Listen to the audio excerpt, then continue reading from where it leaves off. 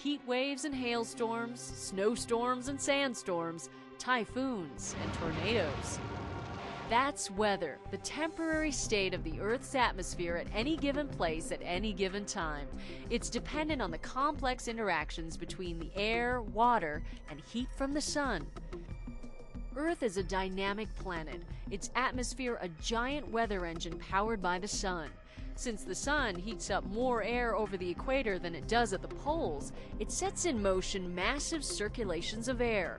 Warm, moist air near the equator rises and flows toward the poles. Cool, polar air sinks and flows back toward the equator.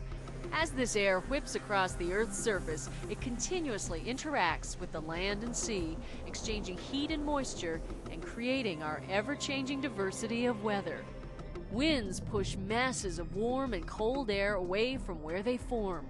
The places where these air masses clash are called fronts, where thunderstorms and other foul weather often occur.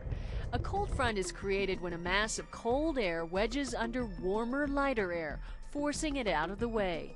This often makes for dramatic changes in the atmosphere, such as heavy clouds and violent storms. Warm fronts occur when a warm air mass slopes over a cold air mass, pushing it along. Weather effects are usually less dramatic during warm fronts. It often gets hotter and muggier, and there's a good chance that showers and thunderstorms may occur. All over the world, some 45,000 thunderstorms occur each day. They usually begin with warm, humid air called updrafts, rising above the Earth and condensing into clouds. Ice crystals or water drops grow heavy enough to fall to Earth, and the rain begins. Well, not always rain. If the air temperature is below freezing, precipitation can fall as snow. And if the water drops are exposed to temperatures both above and below freezing before it hits the ground, it falls as hail or sleet.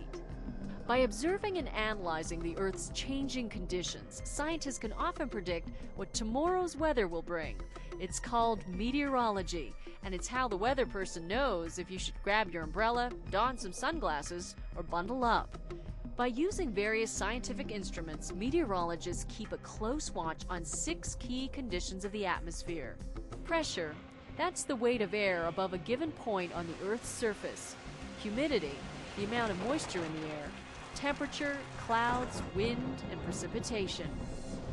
Devices as simple as thermometers and barometers and as sophisticated as radar and satellites measure these elements to predict everything from an approaching cold front or thunderstorm to a deadly tornado or hurricane.